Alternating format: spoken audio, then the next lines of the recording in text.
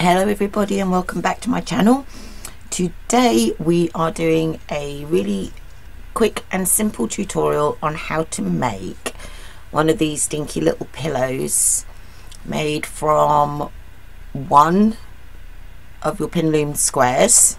This one's an 8-inch one, and some hessian, and that's all you need. Well, you need some fibre fill too.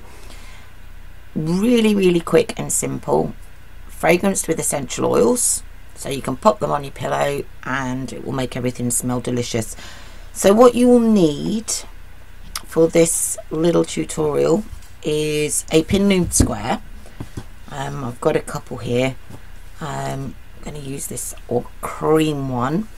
I used the 8-inch pin loom with the 1/2 centimetre spacing and some drops alpaca yarn, which is really thick, so not what I would normally recommend to use with a 1/2 centimetre loom, but for this particular project I wanted a really nice tight weave, which that gives. So that's your square. I've done a couple, one with some hand spun. This one's quite textured, so it looks quite cool. You can also do them on your, if you have a 4-inch loom, and these are little dinky ones that will fit nicely into your drawer to keep your socks smelling nice. And that's made with 2 squares, and this one is crocheted together, but we're going to do the sewn one because it's really simple. And I'm going to show you how to do it. So what you need is your square. So sit yourself down in front of the telly and weave yourself some squares, and then you can make loads of these in one go. I've cut some hessian, just a normal piece of hessian from an old, was actually one of the kids' stocking sacks from Christmas that I got from the pound shop. You need to lay your square onto your hessian, leave a nice border around if you want the frayed edge like this one. I like the frayed edge. Pop that over there. You can also grab some bits and pieces if you want to add some trim. You may want to also grab yourself some fabric glue, but they're all additional extras. The basics of this are purely your woven square and your piece of hessian. So let me get this loom out of the way. I am using a crochet cotton because it's really nice and strong. You can use normal cotton, but I would suggest that you double it, so it's nice and strong. Use embroidery thread, piece of yarn, anything you fancy really, as long as it's strong. You don't want anything that can snap on you. So it is as simple as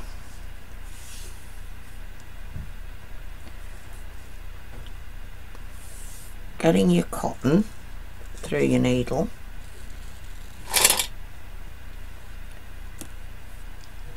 and I'm going to start at the corner that will have your beginning tail, and I just tuck that underneath and stitch through that and out through the side, and then pull that through. And of course I've got a ridiculously long piece of thread, and then I'm going to literally just tie a couple of knots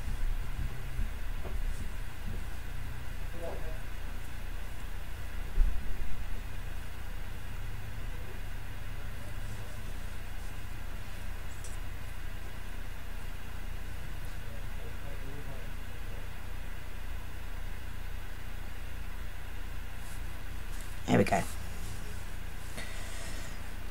So now we are here. We're going to go back into that same space and pull it through. That just gets that on there nice and tight. And then we're going to lay it down on our hessian piece and literally find where you're going to go in. Now this is like super easy bit because you've got your holes already there for you. So as soon as you've got that first bit in, flip it over, your square's laying nice and flat, and you literally just need to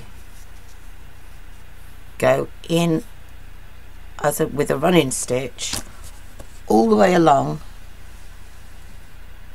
your top bit here. So what I do is, you see, you can pull it away from your hessian and then miss a hole and come through, and you can just pull your thread through, and then you know that you're going to catch every loop of your weaving, or every edge stitch of your weaving. There you go. And then literally just work yourself way along your hessian. Now you can either do this from the front or from the back, so you can see that your stitches will run nice and straight because you've got the holes to go through.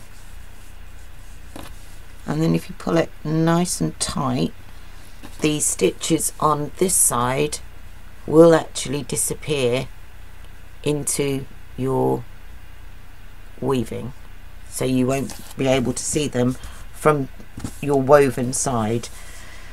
So work your way along nice and straightforward through your, once you've got a couple of stitches going,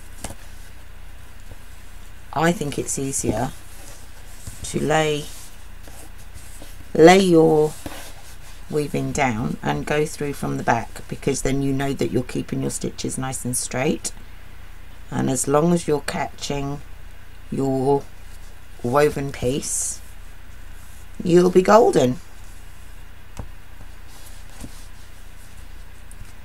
So let's do a few more, then you can see.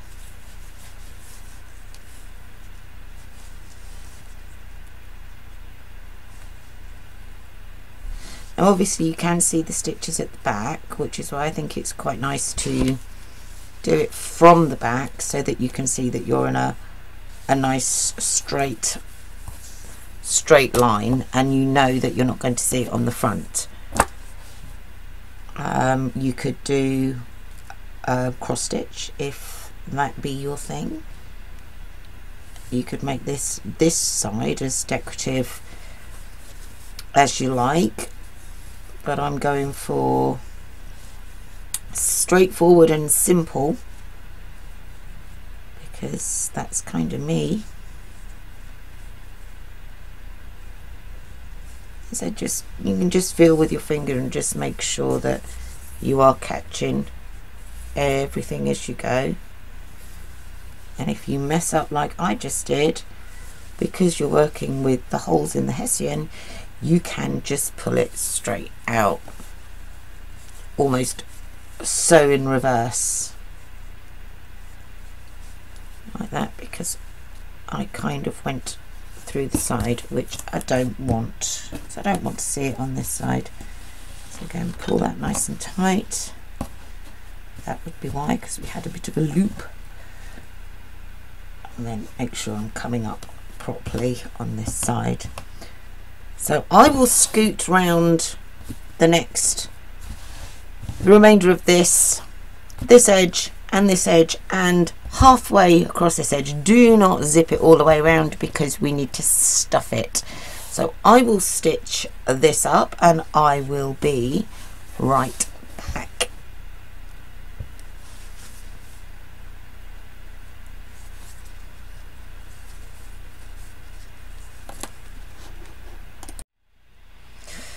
Okay, so I have all stitched it all the way around, and I've left myself a little hole just here.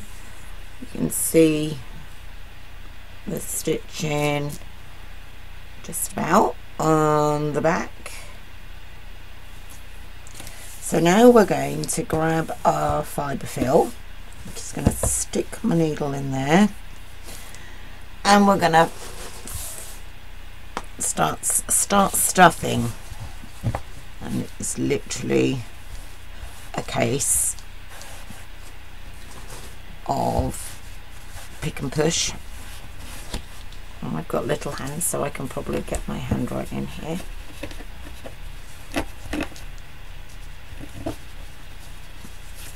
And this is where I get my hand stuck in the pillow. And pop it, push it right into those corners at the bottom so that it looks nice and uniform. Oh, there we go. And then in a push, let's get it into this corner up here. You can get it into the corners, and then stuffing the rest is easy, but you do want your corners nicely stuffed. So here we go.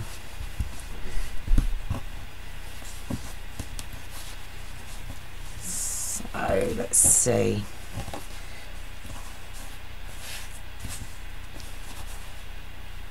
Beautiful. Now, if you wanted to add some fragrance, essential oils to this, I would suggest you grab your, let's have a look. I've got a box full of essential oils and some lovely melts that my friend made me, and take some of your fibre fill, select your chosen fragrance. Let's go, let's go Lily of the Valley. Now these are pure scented oils, 100% pure fragrance oil. These particular ones are not essential oils. Focus please. And this one's Lily of the Valley. We'll have some Lily of the Valley because that smells beautiful. Put that on the floor. And what I would do, or what I do is literally just a few drops. Don't saturate it because that would just be overpowering and quite vile. So, and then dab it in there, and then I'm going to pop this right into the center, or as near as the damn it, and then squish it down, and then that's that. So that's our stuffing part done. You can have a fiddle and a squish and make sure it's filled to your requirements. Then we take the needle once more, make sure it's, pull that down nice and tight. I think that's good enough for me. And then you'd literally just continue and sew up that gap to the end. So just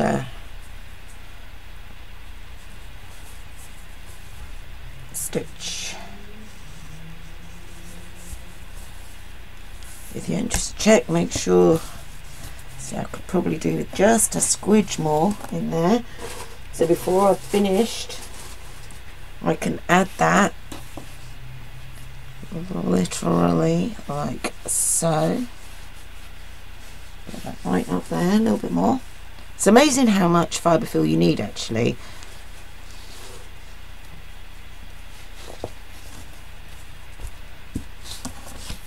That'll be perfect. And then let's finish stitching this up. And as simple as that.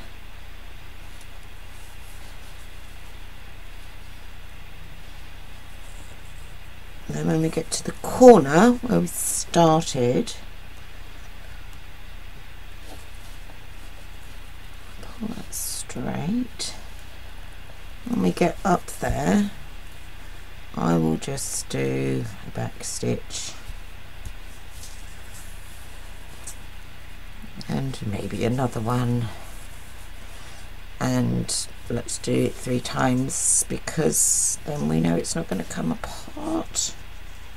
Just like that.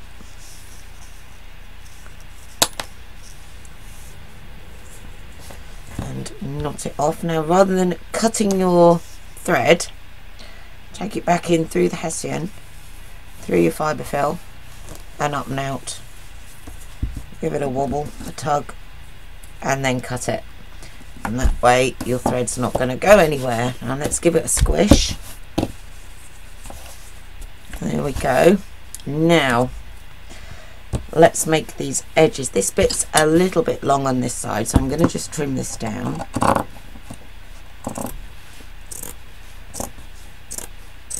Of course, if you want an extra long bit, you may keep it as long as you like. I think that looks pretty even. And just a fraction off this one. It's going to get frayed anyway because now we're just going to destruction mode and literally pull and pull and pull and just pull. Oh, so satisfying. There you go. Now you can leave a little border on your cushion if you like. I'm going to take another couple off. Whoosh. And then do the same on this side. Just go around and pull your strings. And obviously if they are too long when you're done, you can trim those. This is super simple. There we go, like that. Final side like that. Let's have a look. Just get these out of the way. I don't throw these away, by the way. These will be kept in a little bag and they will be used in my journals, so that can go up there. Now this is a bit long and hairy, so I'm going to trim this down.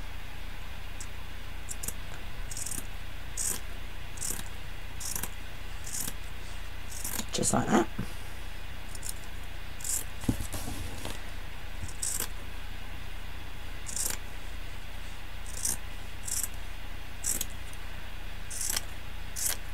Again, doesn't have to be precise. It's supposed to look old and loved, which hopefully it will be anyway. So let's see what we've got.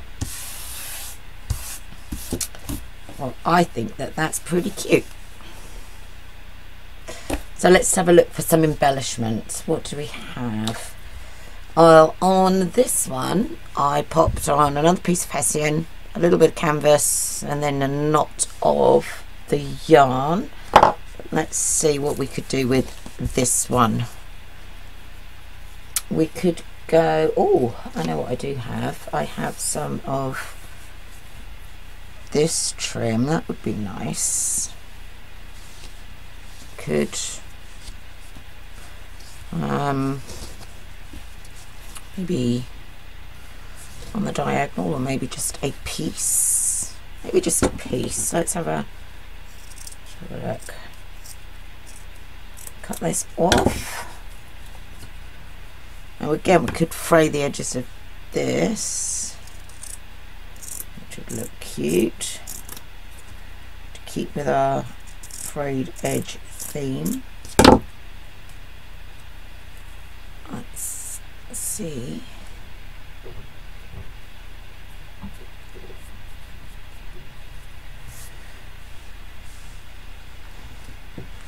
That would be quite sweet. I think what I'm going to do is just fold this in half and then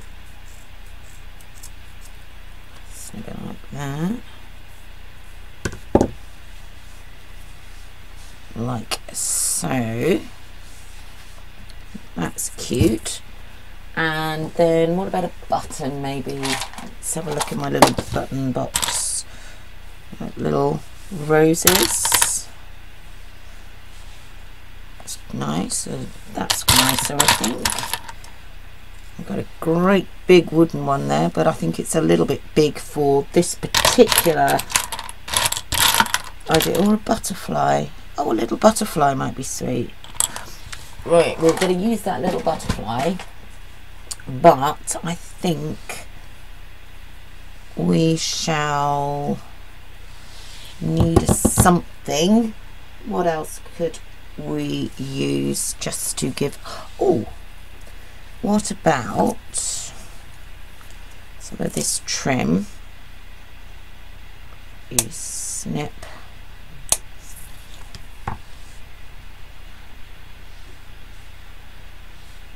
How about something like that? Let's go for that. So I'm going to layer these up, and I am going to totally cheat and use some glue. So I'm going to stick this little flower right on the end there. Give that a squish. And then the same with our little butterfly. This is just a little wooden butterfly button, which I have no idea where I have got from. Let's put that on there. If these were like pillows for your head that you were going to rest your head on, I certainly wouldn't be using a button or anything like that. But as these are just decorative and smell nice, I think they're perfectly fine. And I'm just going to whack a gloop of glue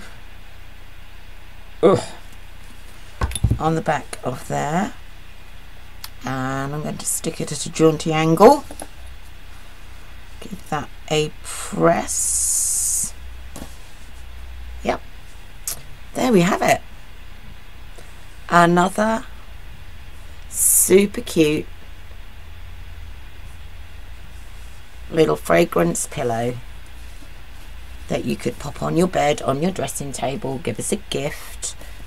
I think they are really sweet. And you could do exactly the same with your little squares, which I think would look so adorable. So there you go. That is how to put one of these together. You need one square, a piece of hessian, some sewing thread, and you're done. A little bit of fibre fill. I hope this was helpful and enables you to have a bash and create some little scented pillows of your own. Do let me know if you do. Comment down below on the video, and don't forget to subscribe, like, the video and share it with your friends. If you think there is someone out there that would love to make something with their woven squares and have run out of ideas, maybe this little idea, being as straightforward as it is, might be something they would be interested in. Next video we'll be doing a bigger cushion where we'll be sewing multiple squares together to make a pillow, a proper pillow. And I've got lots of other ideas of things that you can do with your woven squares, and they will all be coming up. I will link the videos on how to do your basic squares above, so if you don't know, you can pop over there and have a look at that. Looms, as always, are available. Just drop me a message on Instagram. That's the Fibre Factory UK. I haven't got round to changing that to Life Lovecraft as of yet. And thank you all for being here. I hope you enjoyed it. I hope you do make some, and please tag me on Instagram if you do, and let me have a look at what you make. Thank you for watching today, and I'll see you soon. Bye bye for now.